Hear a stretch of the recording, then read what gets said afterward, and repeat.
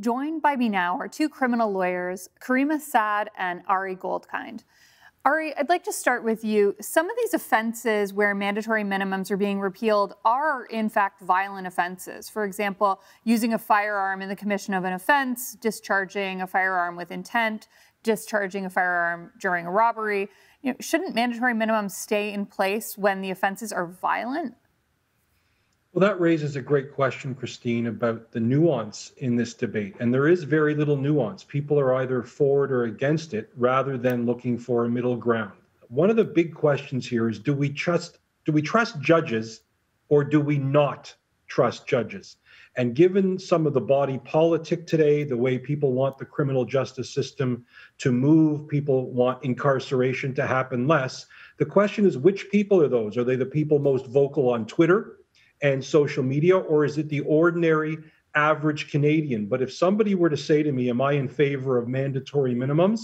Mostly no, because it sort of handcuffs, pun intended, judges from doing what they feel they should. But at the same time, particularly for violent offenses, not necessarily drug-related offenses, getting into issues of addiction and other sorts of things, some would say, well, shouldn't Parliament have a say in setting a minimum floor for somebody who commits an act of violence? The end of the story, though, is judges still should maintain some discretion to sentence the human being that's in front of them.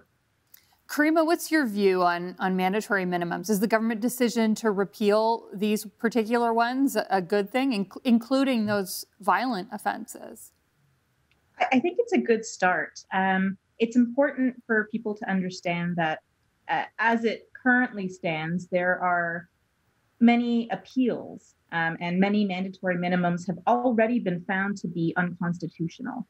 So this is the government addressing some of that. And as far as a mandatory minimum goes, I think the question to ask is it serving a productive purpose, or is it a form of bloodlust because someone has committed an offense that is problematic?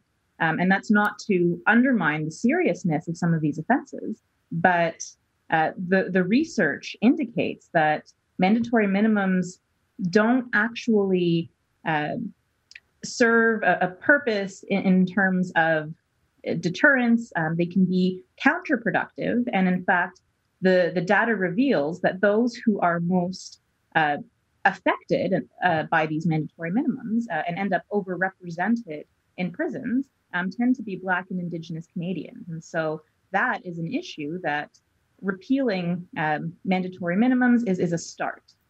Could either of you tell me an example of a case where mandatory minimums have been imposed in an unjust way? I know there must be a number of examples, but just to give our viewers a sense of the flavor of when this is unfair.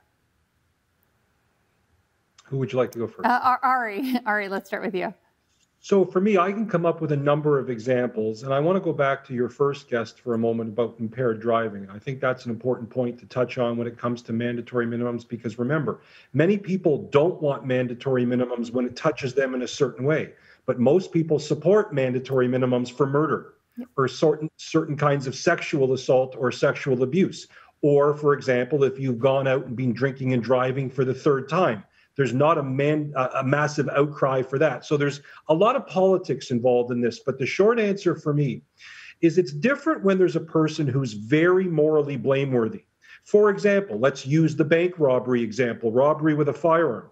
There might be a shooter, and that shooter or that person who puts the gun to the bank teller's head, there may be a much stronger argument for a mandatory minimum there. Where I see the injustice is, and this is called party liability. You don't have to be the central person, but perhaps the getaway driver. Perhaps it's somebody who's being pressured or is under the influence. They would be exposed to the same mandatory minimum as the actual designer of the bank robbery carrying the gun. So when it comes to party liability or people caught up in something that don't have the same level of moral blameworthiness, that's where I see more kinds of injustice happening. Absolutely. And Karima, I'd love an example from you as well, but we're going to take that example right when we're back from this commercial break.